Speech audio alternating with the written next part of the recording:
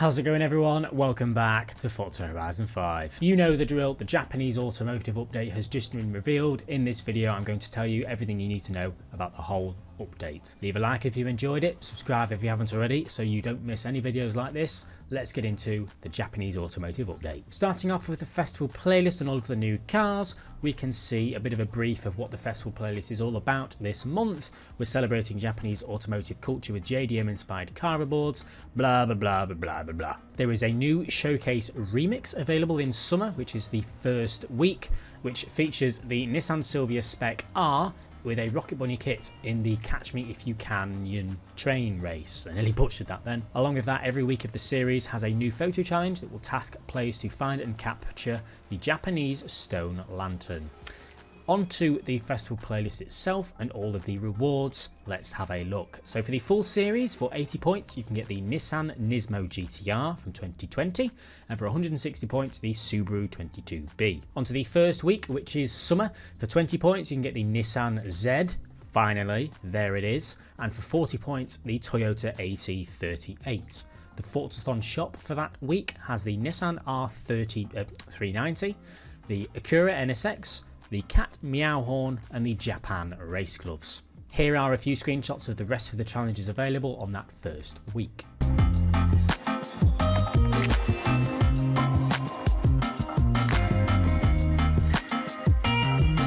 The second week, which is autumn, for 20 points has the Toyota MR2 from 1995, which is the second new car of this month. For 40 points, we have the Subaru Legacy RS. The Forzathon shop for that second week has the Toyota 2000 GT, Nissan 240 SX Formula Drift, the wah wah wah wah car horn, and the silver leather boots. Here are some screenshots of the rest of the challenges on that second week.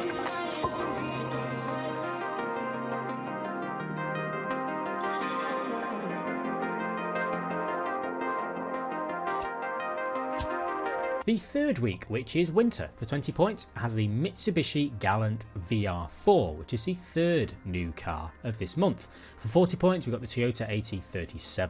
The Forzathon shop for that third week has the Nissan GTR from 1995, the Nissan Rally Raid, the Nature car horn, and the robot emote. Here are some screenshots of the rest of the challenges on that third week.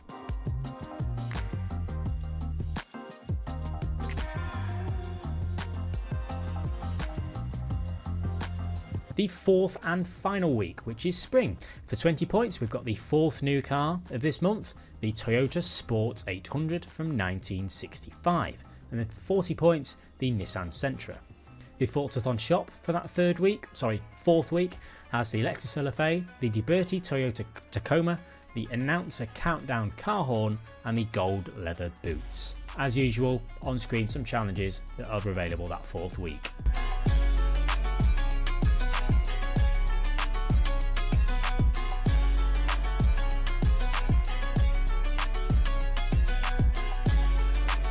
That is all of the festival playlist, including 4 new cars. Now there is a 5th new car coming this month, and that is the Oreo Pagani Zonda. You may remember my video on it a couple of weeks back. That is now available upon this update. So if you have Oreos and you have it, you can now get it.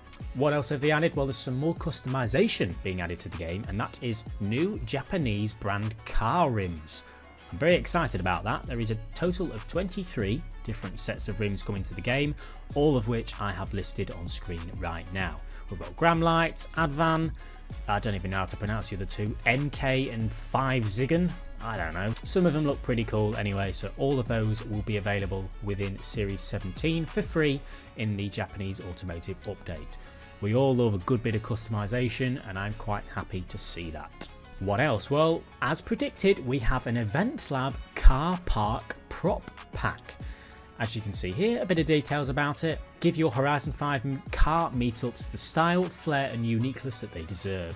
The Blueprint Builder is expanding its prop library to blah blah blah. You can read it yourself. It has a total of 57 new car park themed props and objects, including pieces with snap functionality.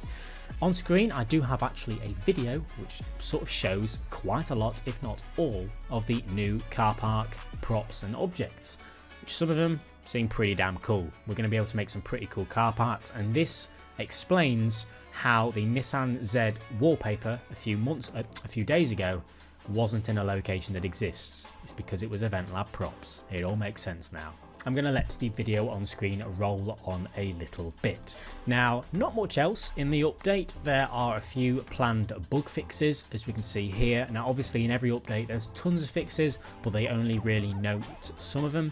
On screen we can see the ones they noted, so if you've had any major issues, we can see the fixes on screen. In my next video, or whenever my next video is, I'll probably show the full changelog, because it's always a little bit different. So yeah, always good to see fixes.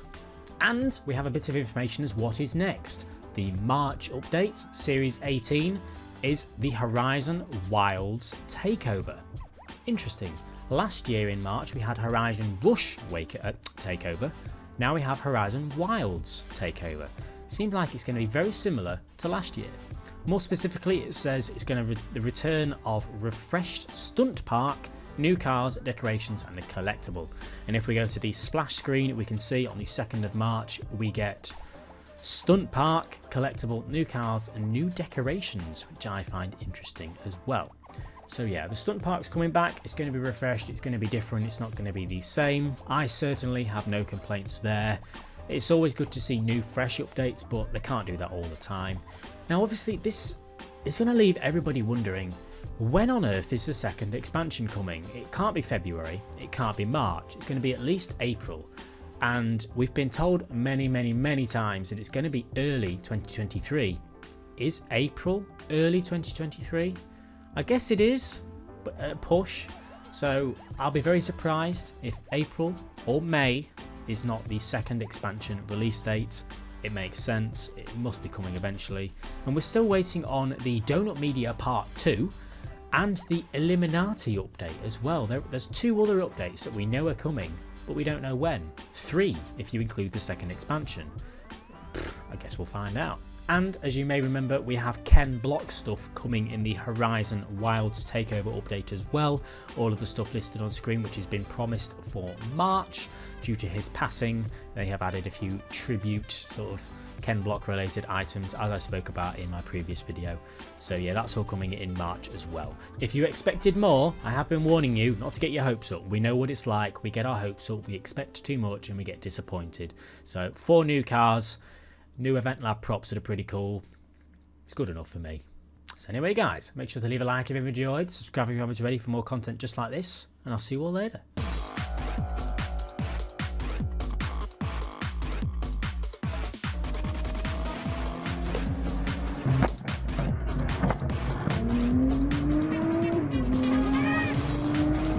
Ha ha ha!